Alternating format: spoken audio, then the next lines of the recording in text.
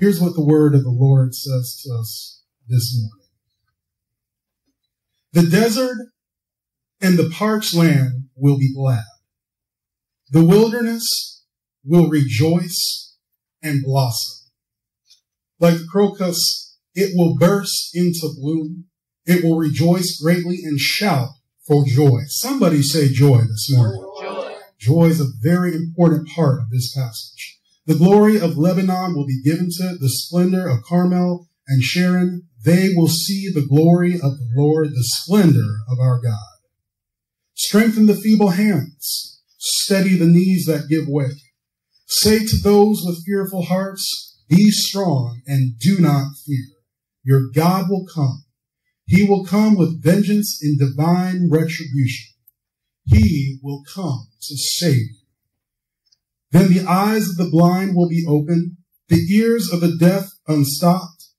Then the lame will leap like a deer, and the mute tongue will shout for joy. Somebody say joy. Joy. Water will gush forth in the wilderness and streams in the desert. The burning sand will become like a pool, the thirsty ground bubbling springs. In the haunts where jackals once lay, grass and reeds and papyrus will grow. And a highway will be there. It will be called the way of holiness. The unclean will not journey on it. It will be for those who walk in the way. Wicked fools will not go on it. No lion will be there, nor ferocious beasts get up on it. There they will not be there, but only the redeemed will walk there, and the ransomed of the Lord will return.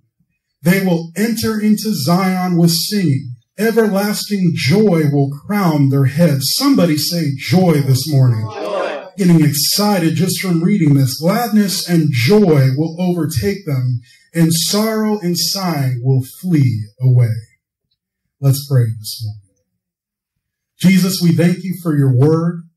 And I pray that as we listen to what you're speaking through the prophet Isaiah, that we would be changed, that we wouldn't leave here like we came, but we would leave changed in Jesus' name.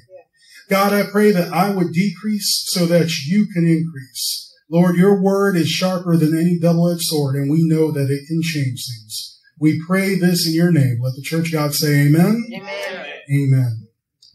So I'm really glad my father-in-law is here this morning because he would remember where we were about 9 years ago. Von Treese and I were about to get married. We were young, without kids. We love our kids, but we were young and without kids.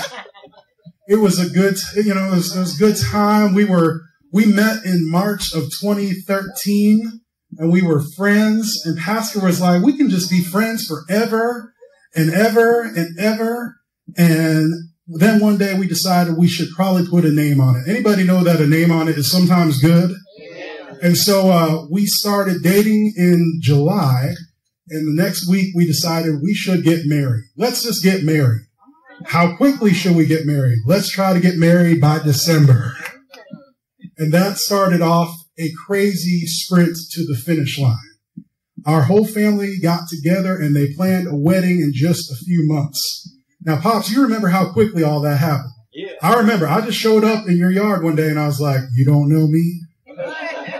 I don't know you. Can I marry your daughter? And I remember Pops just gave me this long look and I finally said, I'm a minister. He's like, okay, you're good. You're good. You're good. So we planned this whole wedding and it was wonderful. We had all of our family and our loved ones there. It was a beautiful ceremony. My brother-in-law did our ceremony. And then we had a great wedding reception in Winter Haven. Now, I come from a family that when we get together, we like to have tea and crumpets and just kind of be quiet. We're not English, but we did grow up in Sarasota. There's a lot of English people there. So we like kind of peaceful gatherings. We're not very loud. We don't get up and do much. Now, my wife's family, they have a good time when they get together. Anybody know what I'm talking about? Anybody come from one of those families, whether it's a birthday party or whether you just see each other at Burger King? You are going to have a good time. Anybody out there like that? So we get to the reception, and I'm just like, I don't really dance. So we're going to do our first dance, and now I'm going to go sit down. And I told my wife, I said, can your family respect that I don't necessarily want a ton of dancing at the wedding reception? That's just a lot. My people, we don't really do that. And of course, my wife's like, yeah, it'll be fine. It'll be fine. We'll just do our first dance. I'm sure everyone will sit down. Well, I did not really know my mother-in-law all that well yet. My mother-in-law likes to dance. In fact, all of her children and grandchildren, all of her cousins, aunties, uncles, people who they say are cousins but aren't blood related, they all like to dance.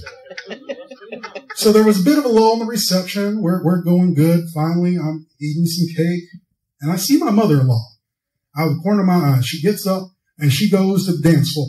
Now, I'm like, Lord Jesus, I hope she's just getting up there to make a speech. And then the DJ, it was as if she had spoken to him, starts to play the wobble. And I began to say, Lord Jesus, no. And before I know it, her grandkids are up dancing with her. Her cousins are up dancing with her. Half the room gets up.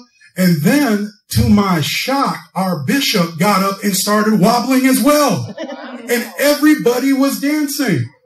It was as if when Mama got on that dance floor and got to dancing, she let everyone know it's time to get this party started. Anybody like a little bit of joy sometimes? Have a little bit of fun sometimes? My mother-in-law knows how to have a good time. And that reception became fun and joyful because she let everyone kick back and experience some pure joy. And for the next hour and a half, I was sitting by myself, trying to get people to sit down with me. But man, they were having a good time. Now, if we're all being honest, we all have a desire to feel a little bit of joy sometimes. Amen? Amen. We all need a little bit of time to experience some happiness. As we scurry through work and school and practice and the holidays, joys and sorrows and health and sickness, we all need something that makes us a little bit happy, right? Does anybody like a little bit of happiness and joy in the midst of all of your busyness? And when we try to find joy in so many ways, maybe you like to go out fishing. There's nothing wrong with trying to go catch a little bit of dinner. Fishing is good. Maybe you try to find some joy by going to concerts. We went to the Hip Hop Nutcracker yesterday in Sarasota. Nothing wrong with a little bit of concerts and hearing your favorite artists in person.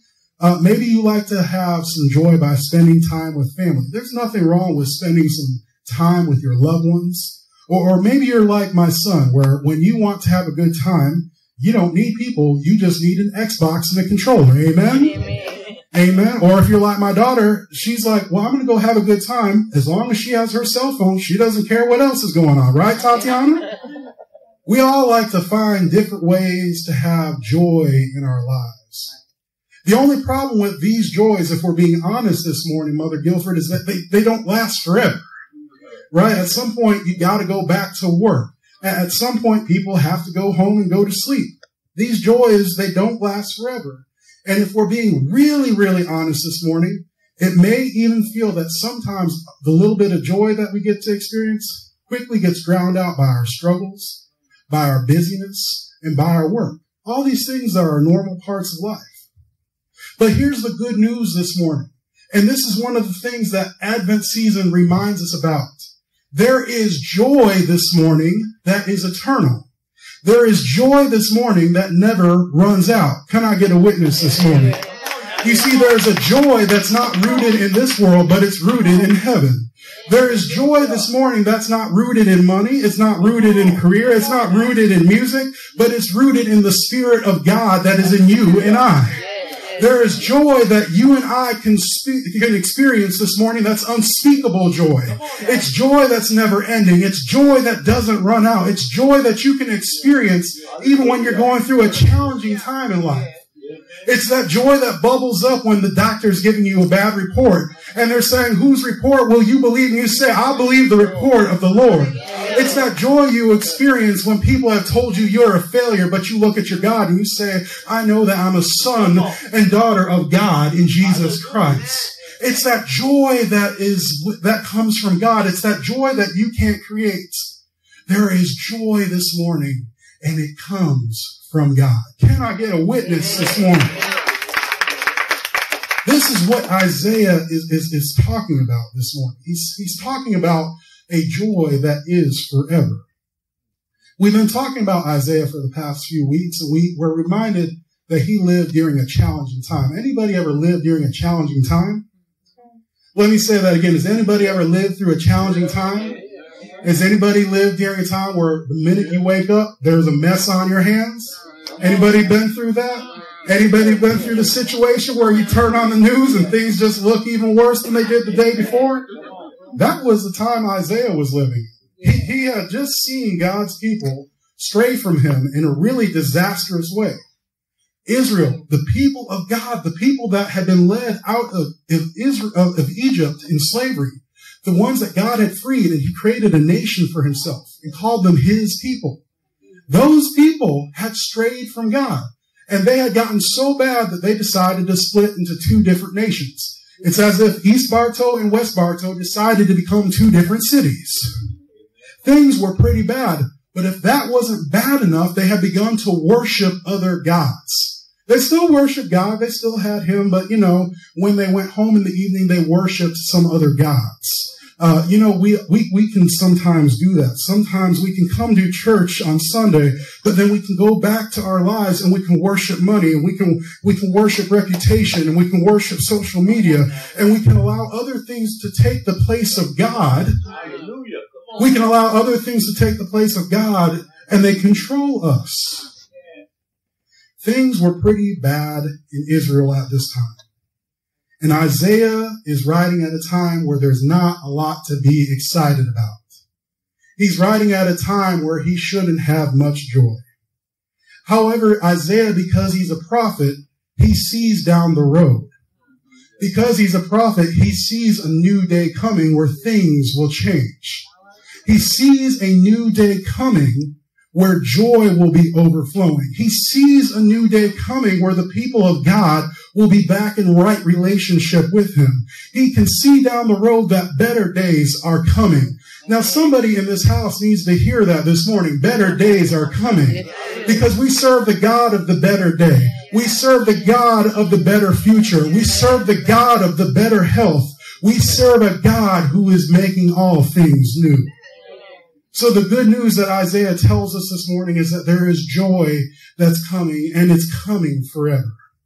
So what does Isaiah see in this new day? In this new day, Isaiah sees dying things experiencing new life. Somebody say new life. New life. You see, Isaiah sees a day where death and desolation and brokenness in the land goes away.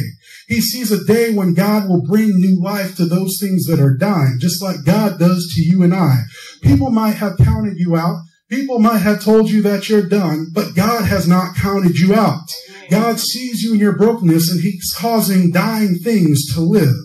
Isaiah proclaims that in this new life, there will be a whole new earth, and the earth is going to display the glory and splendor of God. As God makes his presence known, Isaiah says he will bring justice to an unjust world. He will bring good into an evil world. And to those who are broken, Isaiah says this. He says, here's the good news. God's not going to leave you in your situation, but he's going to save you in your situation. Can I get a witness this morning? I don't know about you, but when God found me, I was in that miry clay, and God rescued me. Maybe you find yourself in not such a good situation this morning, but you need to hear the words of Isaiah. God will save you. And anybody need to be saved this morning? God will save you no matter where you're at. Isaiah sees a new day where dying things come to life, but he also sees a new day where God begins to reverse some things. Somebody say reverse. Isaiah sees a time down the road where things really begin to get messed up for good. You see, the new life that God brings to the earth is going to upend things as we know them. What does that mean? Well, Isaiah says that the blind are going to see. Those who can't hear, they're going to hear. Those who can't speak are going to speak. The desert will flourish. Dangerous places will become places of rest. If we extend that into our day, you'll see Democrat and Republican at the same table. You'll see black and white reconciled. You'll see rich and poor going to the same school. You'll see people walking as brothers and sisters rather than enemies. Isaiah sees a new day coming where God is going to reverse things. But in this new day, there's something really exciting. Isaiah says that God will make a way for those who walk in his way. Let me say that again. In this new day, God is going to make a way for those who walk in God's way. You see, Isaiah describes God's way as a highway that's called the way of holiness. Let me tell you a little bit more about this. It's a way for those who decide to follow Jesus that brings them new life. On that way called holiness, there will be no more danger. There will be no more sorrow. There will be no more death there. As those on the way draw closer to God, the Bible tells us that they'll be overwhelmed by gladness and joy. You see, there's a beauty in holiness. There's a joy in following the Lord. You see, as I read Isaiah's words, I can't help but think, where are we finding our joy this morning? Things don't always look great, if we're being honest. Sometimes things can be challenging. Sometimes your kids frustrate you. Amen. Sometimes life can be a struggle. And there's a lot of different ways that you and I find joy, and they're not necessarily bad. Maybe we get a glimpse of joy when we're making a certain amount of money each year. Maybe we find a glimpse of joy when we have that career that we've been working so hard to have. Maybe we find some joy by being on social media, TikTok, Facebook, Instagram, Snapchat. Maybe we find some joy with being with people. And there are so many other ways that we try to find joy. But I'm here to tell you this morning that while we can find glimpses of joy in this world, we will only find real joy in God this morning. Let me say that again. Your money might help you for a minute. People might say nice things to your face. Your career might get you to some places and it might be able to get you certain things. But real joy, everlasting joy comes from God this morning. You see, you don't have to look to things, but you can look to the one who made the things for your joy this morning. Can I get a witness? Is there anybody that needs some joy this morning? Is there anybody that needs to experience the God of joy this morning? You see, real joy came into the world 2,000 years ago. It didn't come as a king. It didn't come with some big announcement. It didn't come as the trendiest thing, but it came in the form of a baby boy. They called him Mary and Joseph's son. They called him that strange carpenter from Nazareth. They called him the Prince of Peace also, the Lord of Lords, the King of Kings. They called him the Lily of the Valley. They call him the one who saves, the one who transforms, the one who heals, the one who empowers, the one who reigns over all. They called him Emmanuel. They called him Joseph's son, but we call his name Jesus. You see, joy is with us this morning. His name is Jesus. If you're looking for joy, if you're looking for happiness this morning, look no further than Jesus. As long as you're rooted in him, you will find joy that's unspeakable. You'll find joy that travels with you no matter where you go. So what's the main point this morning? It's this. Real joy comes from God. Look at your neighbor and say, neighbor, real joy comes from God. Look at your other neighbor. Look at your other neighbor and say, neighbor, you look good. Real joy comes from God. Y'all do look good. You can give yourselves a hand this morning. So as I'm preparing to close, we need to ask ourselves, how exactly does God give us joy? How do you and I experience joy as we're at school? How do we experience God as we're at our senior center? How do we experience God when we're in the holiday season? How do we experience God at any time of the year and in any season? The first thing is this. God gives us joy by making things right. Let me say that again. Where we can find joy is that God will make things right in your life. It would be sad if the world we see is the world that will always be. Let me say that again. It would be sad if this world that we see with its brokenness and its conflict and its anger, it would be sad if that was all that was written and that was it. But here's the truth. When we decide to follow Jesus, we see that God is working things out for our good. God is working out things for his purposes. When we decide to follow Jesus, we find that things are not so hopeless because God is setting things right. Now, we have some people in the house this morning who are involved in the medical profession. And we know that sometimes people break bones. Anybody ever broken a bone in here? Big Cody, you did, but you knocked the guy out, didn't you, when you hit him? That's what matters. That's what matters. That's what matters. I've broken a bone before. Broken bones are no fun. One of the things I learned when I was a football coach is that sometimes you have to reset broken bones. You have to reset broken bones because it is often necessary so that the bone can regain its strength and do what it is meant to do. You see that when you reset bones, it makes it right. It allows it to have its full strength. You see, when God comes into our lives and into our world, he makes things right. Can I get a witness? You see, God sees our brokenness. He sees our shortcomings. But God makes all things right. He makes all things right. Where there's injustice, God brings justice. Where there's sickness, God brings healing. God makes all things right. That's why Isaiah says that God comes with vengeance and divine retribution. Now we can read that and we can say like, man, that seems like God is angry. God's not an angry God this morning, but he is a God who, when he sees evil and he sees brokenness, he comes and he does something about it. How many of you know that we serve a God that does something about the problems that we experience? He doesn't just leave us there. So number one, God gives us joy by making things right. But number two, God gives us joy through new life. Somebody say new life. New life.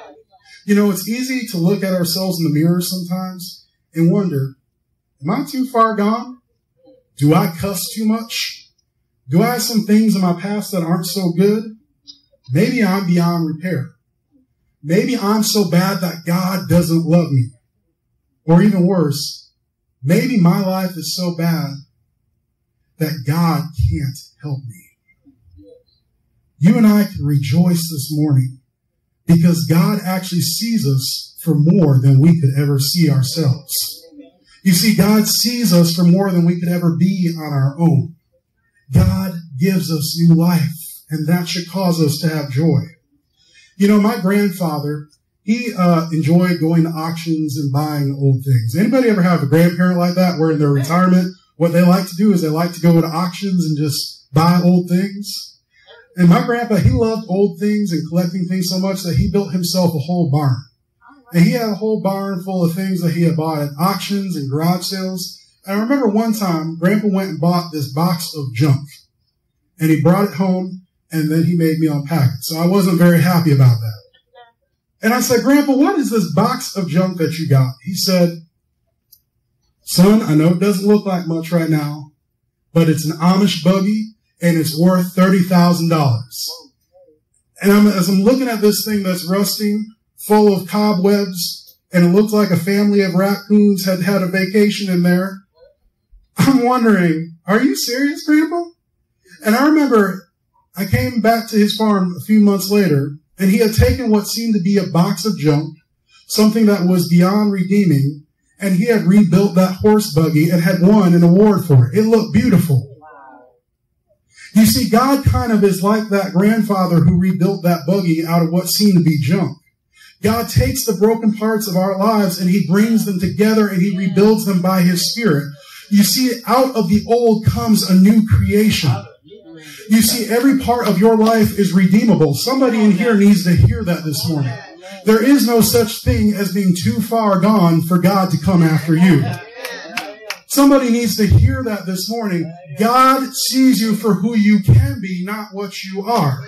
God doesn't see you for just being a mess up, but God sees you as a son and daughter of the living God.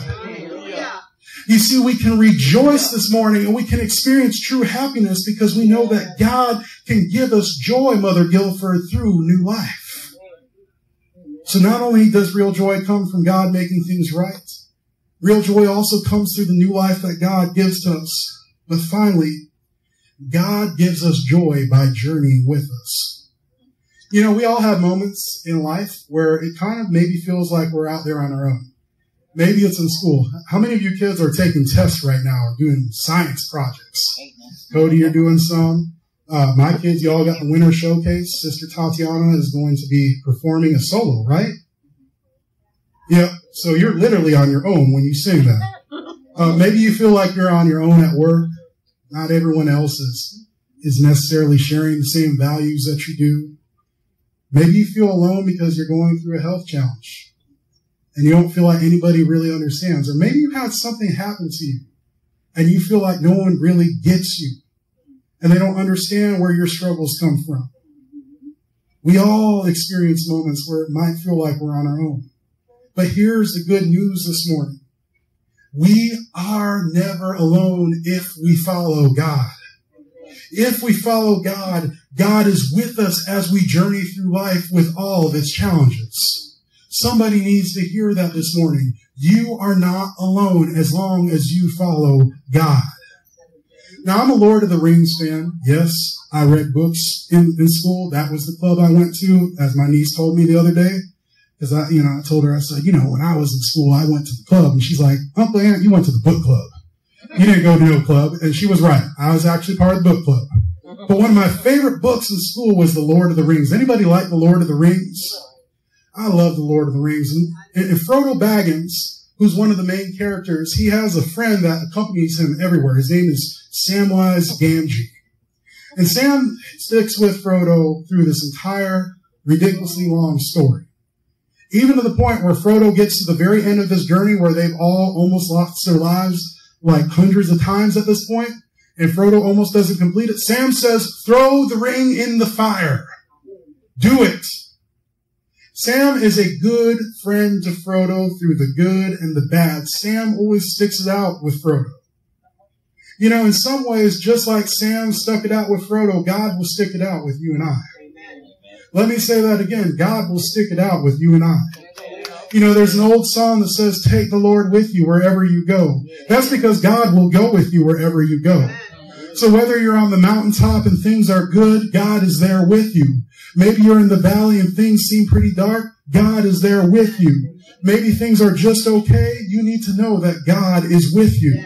You see, there's a reason that Isaiah says that those who walk on the way called holiness, Mother Guilford, they're going to enter into Zion and everlasting joy will be a crown on their heads. It's because they've gone that whole journey and they've gone on that journey with God. They realize that they are not alone and that God is journeying with them. When we have godly joy, we know that God will make all things right one day and injustice will cease. When we have godly joy, we know that our imperfect lives are daily being perfected by the perfect God. When we have godly joy, we can put one foot in front of the other no matter what we face because we know that God is with us each step of the way. I don't know about you this morning, but I want to be on that way called holiness. I want to be traveling with God through the good and the bad because I know that God will bring joy, unspeakable joy. I don't know about you this morning, but I want to be on that way called holiness. I want to be with the God who is there before I was there with him. I want to be with that God who loved me while I was yet in sin. I want to be with that God who loved us so much that he came into our world. He came into our mess to show us that he loved us. So here's my challenge to you this morning. Son, you can start the music. At the end of the day, we must realize that real joy, if you're looking for it, it is only going to be found in God. I don't know what your situation is this morning. I don't know what you're walking through. I do know that some of us are walking through some challenging things. Maybe you're not walking through something that's challenging, but maybe you're trying to do life without God. What I do know is this. If you aren't following God, it's not possible to experience real joy. It's not possible to experience that joy that will go with you through whatever you're experiencing. And I believe that God wants somebody to experience joy this morning. So here's my challenge to you this morning. Everyone close their eyes wherever you're at. Here's my challenge to you. If this morning you would say, Bishop, I'm not following God. I'm not following God this morning. But I want to experience that joy. I want to experience that joy that comes from a well that is bottomless. I want to experience that God who will travel with me wherever I go. I want to experience life with this God who brings me life. I want to experience joy that comes from this God who makes things right.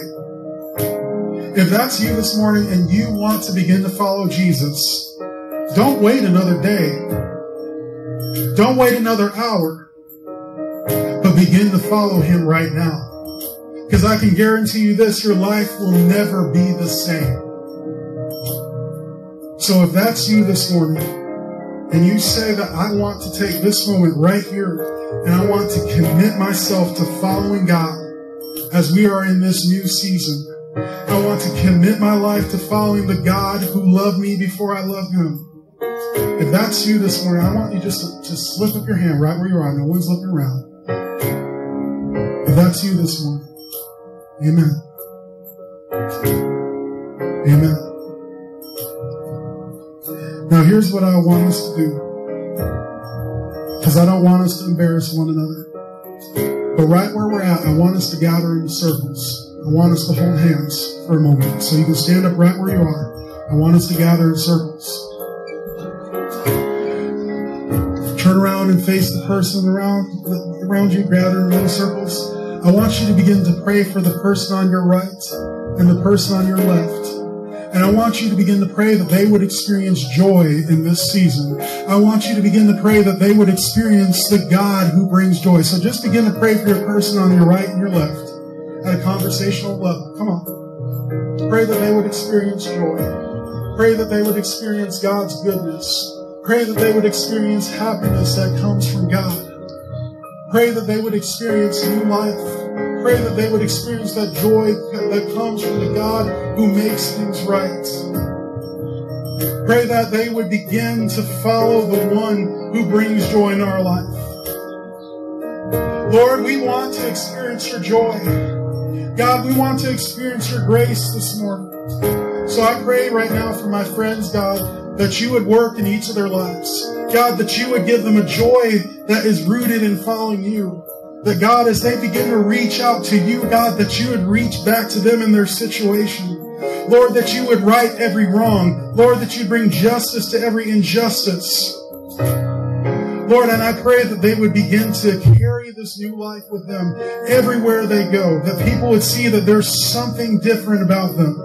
Lord, that the joy that comes from you would just bubble forth, God, and that people wouldn't be able to ignore, and they'd say there's something different about that man. There's something different about that woman. And Lord, as we're in this Advent season, I pray that you would give us joy. That you would give us joy in our comings. That you give us joy in our goings. That you give us joy at work, joy at school, joy in our families. But Lord, most of all, we would find joy from being in relationship with you. God, because there is no greater joy. There is no greater happiness than that happiness that comes from you. We pray this in your name. Let the church of God say amen. Amen. Give the Lord a hand clap of praise. Come on, give the Lord a hand clap of praise. Amen. Amen. Amen. Amen. Isn't God good this morning? I'm trying to sit down, but isn't he good this morning? When I think about the Lord and what he's done for me, when I think about how Jesus took an angry teenager and he called him into the ministry, when I see that Jesus took me, somebody who has struggles, somebody who's not perfect, and what he's done for me, my soul cries hallelujah. I don't know about you this morning, but I look at my life and I see God working and I say hallelujah. Isn't God good this morning? Oh, he is good this morning.